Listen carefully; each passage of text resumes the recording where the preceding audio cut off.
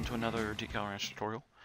I was surfing through Facebook and someone asked if there was a tutorial to show you how to do these interlocking letters. So, here's a tutorial. There's kind of two ways to go about doing this. So let's move this over and get that up.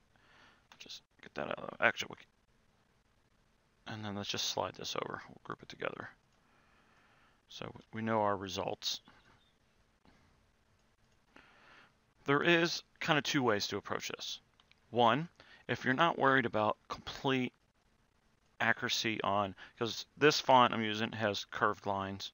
If you're not worried about making sure everything is exactly spaced right or the cuts are right on the same distance, you can always just go to the cut tool, the knife tool. And let's see, where are we at? So we'll go down here.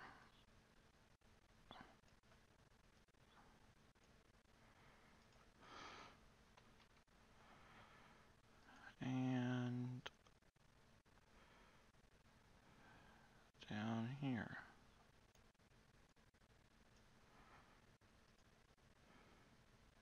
Well, not 100% perfect, but you get the idea.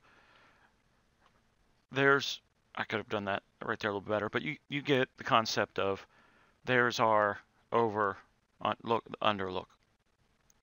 If you want, depending on the font, say this is a curved area of a letter, and you want this to be curved, there's another way to approach this. So let's get rid of this. All right, what I'm going to do is put an offset on each letter. Offset, let's do 0.03.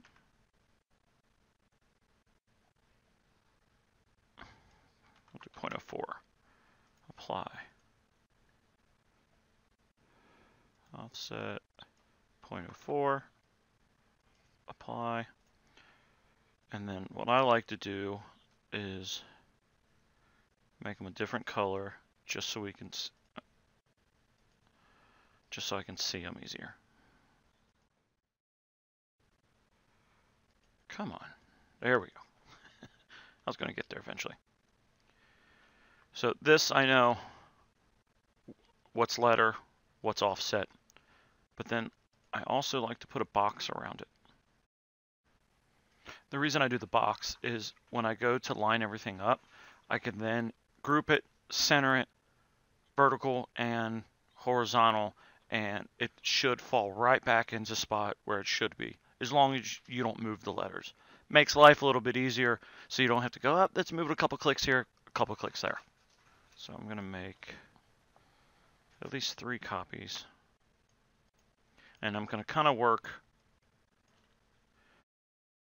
one easy way. We need this section, so this pink here has to cut through the C here, but what we don't want is it to cut this part here. So we don't need the black part. We can get ahead and delete that. And we really only want this section to cut. So what we'll do is I'll grab the knife tool, go to the old slice, and then delete the rest of the G. Okay, so we don't need the yellow. And then I will send that to the back. I'll select them, and then I'll subtract. So now we have this section here and this section here. I'll select all 3 and I'll group it. Okay, let's work on this part of the G. So we don't need the C.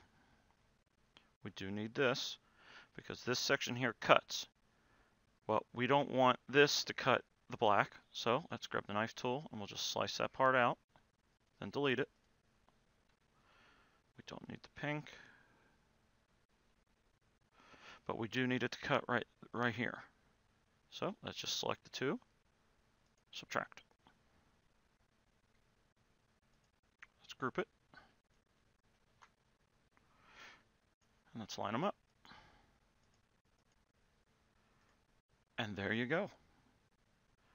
I copied it a 3rd time just in case I screwed up, or if I did this part or this part, but either or, I always have an extra one just in case I screw one up. I can delete it, copy the other one, and keep going. If I screw up, midway through and I don't have a blank one to go off of, I have to recreate everything again, even though I did have it up here. But just to be on the safe side, I always have at least one I haven't touched, just to make sure that you easily can just delete.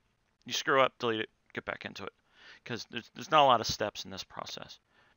And we just go in here, select them, ungroup, delete, we're done. Now these lines are a little bit crisper than the original because I just winged it, but it's it gives it a little bit of a couple extra steps, but it gives it a cleaner look.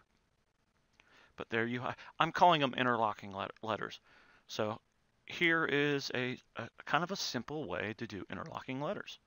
Any questions or comments, please feel free to leave them below.